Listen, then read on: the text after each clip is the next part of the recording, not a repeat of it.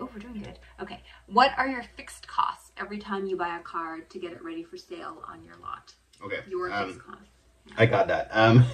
That's very hard to answer because every single car is different. Keep in mind that my fixed cost is not going to be yours, and mine is probably higher than yours because I have to pay the rent of this massive shop, my technicians, the hydro, you know, bills, just so much to just keep the shop open. So technically my fixed cost is just whatever parts that I buy for each individual job, but I do have to take into consideration the average retail price of my labor, you know, to make sure that I'm selling the car profitable.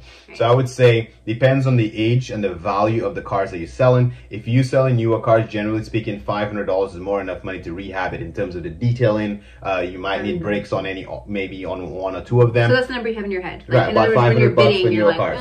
Rehab, right? Mm-hmm. But if you're going for older cars, 200K, 180, 200K north of that, and maybe 8 to 10 year old cars, you might have to budget $1,500, sometimes even up to $2,000, especially if there already is some sort of a dealer disclosure saying mechanical problems or whatever the case may be. Yes. But even if there is none of these disclosures, $1,500 because older cars always need a lot of shit. Okay, so hopefully that answers your question. And then maybe maybe it would be interesting to after I sell my cars, maybe give you a video of what I had into it, what I did to fix it, how much the cost is, and you know what the profit is. So if you like that type of content, let us know in the description if you want us to make it. Or give it the thumbs up. Yeah, or side thumbs. I don't know, whatever. Click some buttons if you want us to make that happen. I think that'll probably be interesting. I think that'll be interesting.